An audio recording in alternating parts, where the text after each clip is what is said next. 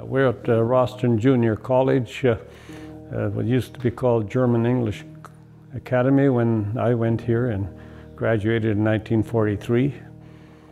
And this is a museum now, and I'm sitting just where I had my grade 12. Oh gee, that's what At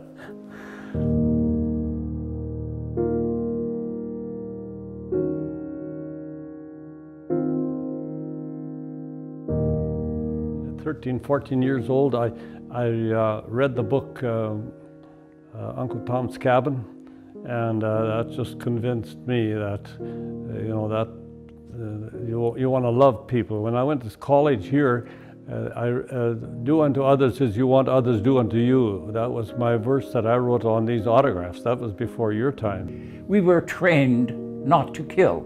That's as simple as it was. We were trained not to kill. It was wrong to kill, take a human life.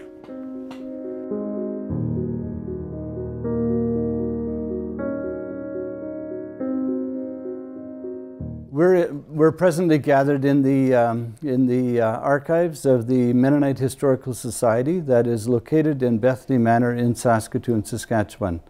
The intention of this archives is to gather the stories, the documents of Mennonite people in Canada. In 1873, our people came to Canada with the understanding that there was an agreement between our government and the Mennonite folks. Mennonites were given exemption from military service. They were given the opportunity to have their own schools in the language of their own choice, which was German, and also to teach their schools with their own curriculum.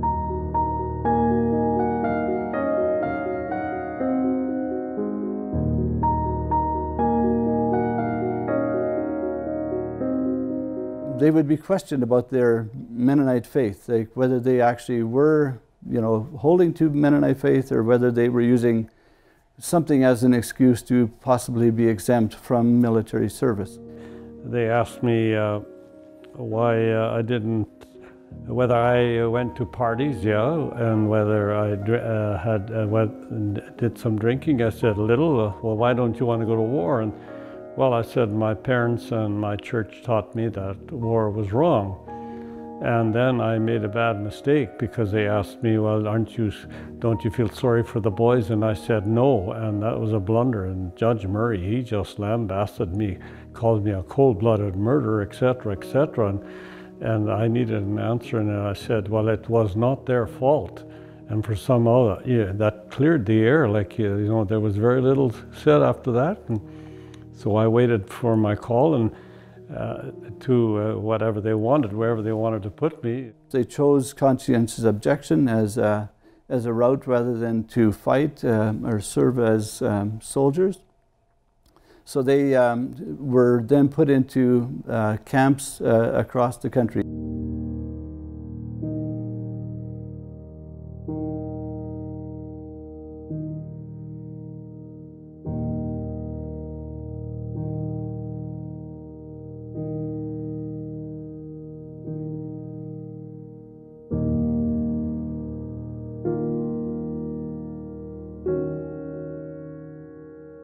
Largely working in the bush camps, in lumber camps, or some of them worked in the national parks, like developing roads and just developing the parks period.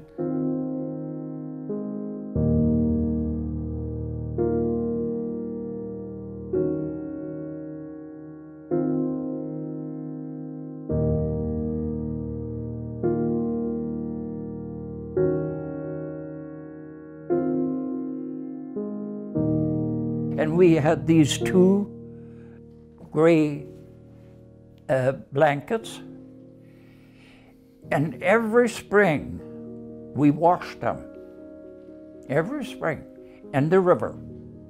Till then, it smelled quite rough at times. 20 guys in there, 20 by 20 feet cabin.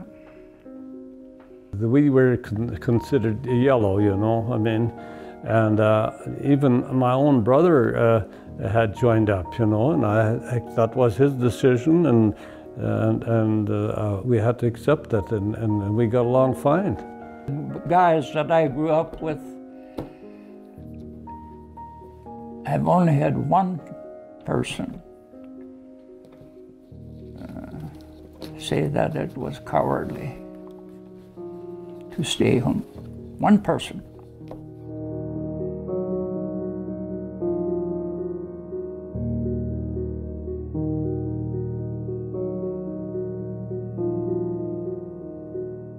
That was often a very difficult thing, and for Mennonite boys that often returned from the military, who chose to go into the military, when they came back into the Mennonite community, they often weren't received well. No, there was a lot of spit flying.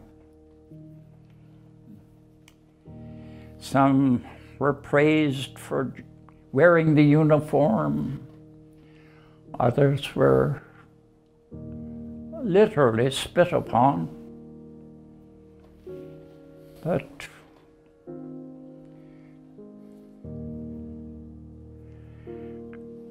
it was not a pleasant thing. I did at one time consider going under the Red Cross. And but my dad was an old colony minister.